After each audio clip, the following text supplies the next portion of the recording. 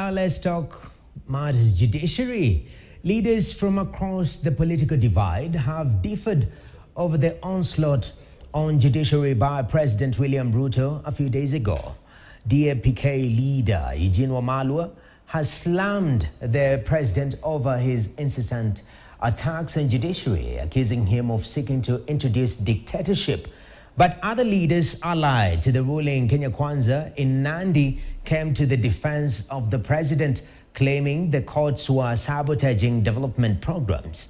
The leaders were speaking in two separate events in Webuye, Bungoma, and Aldai in Nandi County. Take a look. Happening in Kenya today, we are not witnessing the emergence of judicial tyranny.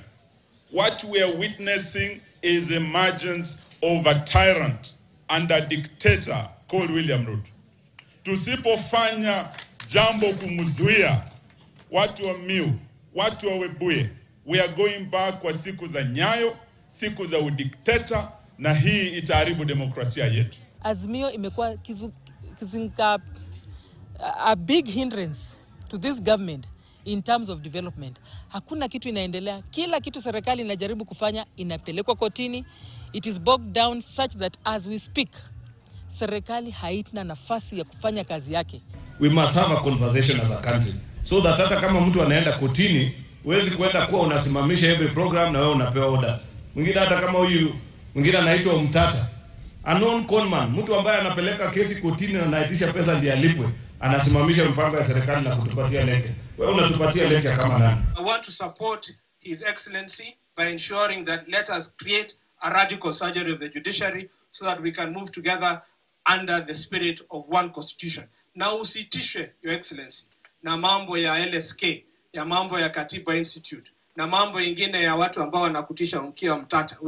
Usikubali kutishwa. Rais alikuwa amesema kuanzia tarehe 1 mwezi wa kwanza mwaka huu, kila mwananchi ambaye yuko kazi atakuwa akilipa 300 shillings per person. Ule hasla wa chini. Wakora wakaenda kotini, badala ya kotini kusaidia sisi, wakablock na kuissue court order kusema wananchi wasilipe 300 shillings. Sasa mimi nataka niulize mahakama, kwani Kenya yenye muko ni gani? Kelele hatutaki hapa Nandi. Kama ni mambo ya maendeleo, kuna ofisi ya mtu yeyote tunaweza fika, na tunafikanga na tunaendanga tukiwa viongozi wote wa Nandi tumeshikana. All right, that's where we put a full stop to today's and the first Sunday weekend at 1. And in that spirit, since it's Sunday, the start of the year, Romans 8:28, for we know that all things work. Actually, we know that in all things, God works for the good of those who love him and who have been called according to his purpose. My name is Nokip Kimboy.